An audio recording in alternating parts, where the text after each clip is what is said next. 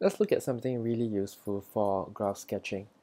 Say you know how to sketch fx,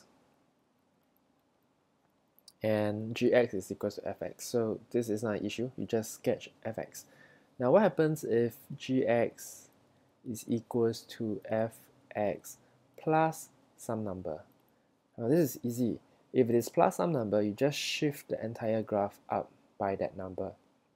We'll look at some examples later. To see how we can make use of this. Now if it is minus, then you shift it down. So the shape remains the same, whether or not you shift the graph up or down. For example, if your graph looks like that, you shift the whole thing up by a. If it is minus a, you shift this graph down. Now what happens if you are asked to sketch gx equals to fx plus or minus a instead? Now for this case, you have to shift either left or right. If it is plus, you shift to the left. If it is negative, you will shift to the right. I'm not trying to prove to you how this works, but it is really not that difficult. To get some intuition, just throw in some x values, and you can see that how the graph moves is really quite natural. But what I'm giving you now is a quick hack for you to remember, so you can always sketch these graphs very fast. So if you have a constant in front of your function, so what it means is it becomes steeper. Okay, so if you're trying to plot an x square graph, if you multiply by a number that is bigger than 1, then it will become steeper. If you multiply by a number that is less than 1, like half, then it becomes gentler. So what happens if there is a minus sign in front of your function? So if the minus sign is here, it means that you have to have a mirror image about the x-axis. So if your graph is here, then if you add in the minus sign, you will have to redraw it such that it is here. Now if your minus sign is inside the brackets, so you are asked to plot this, then you are supposed to flip about the y-axis. So if fx is something like that, then your gx will be something like this. So these are some common rules that if you remember, you can plot almost anything. Let us look at some concrete examples. Okay, say you want to plot this. Fx is equals to 3x minus 4 squared plus 2. So you start off with the x squared graph. This is the x squared graph. So what do? You want to add 2. If I add 2, the graph shifts upwards. You want to shift 4 points to the right. And then now the graph becomes steeper. So if you combine everything, it will be plus 2, shifts 4 points to the right. Here, this is the 4 points. This is the plus 2. And then the graph is steeper. So this is the minimum point.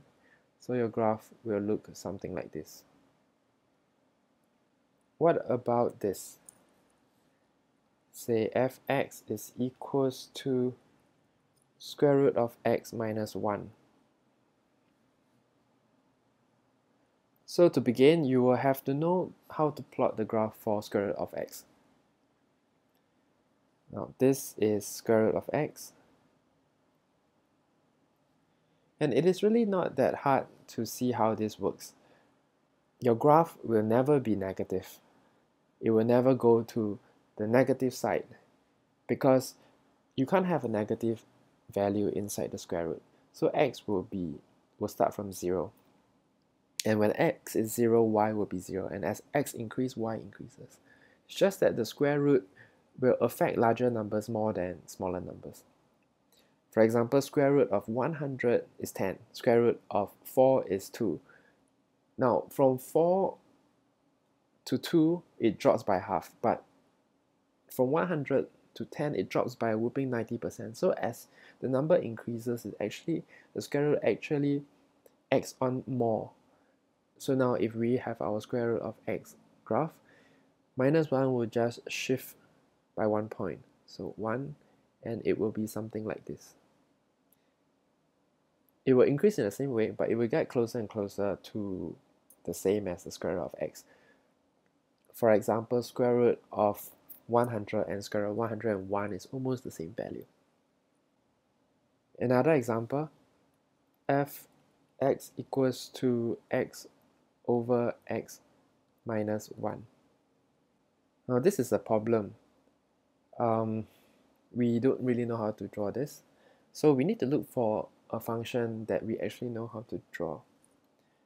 So if I were to simplify this fraction to be x minus 1 plus 1, this is a common trick in algebra, where you can split up the fractions. So if I split this out, I'll have x minus 1 over x minus 1 plus 1 over x minus 1. This will give me 1 plus 1 over x minus 1. Now I can try to plot this because I know how to plot this graph, fx equals to 1 over x. This looks like this.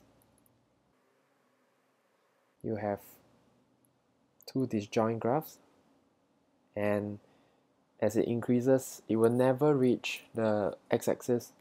So approaching this side, this is an asymptote where it becomes larger and larger, but you'll never hit the y-axis. So same thing for the other side.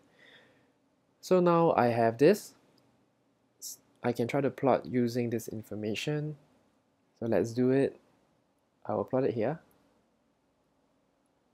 Now first of all, I know that the graph plus 1, so the whole graph will shift upwards. And then there is an x minus 1 here, so the graph will shift to the right. It will shift upwards by 1, and it will shift to the right. So something like this.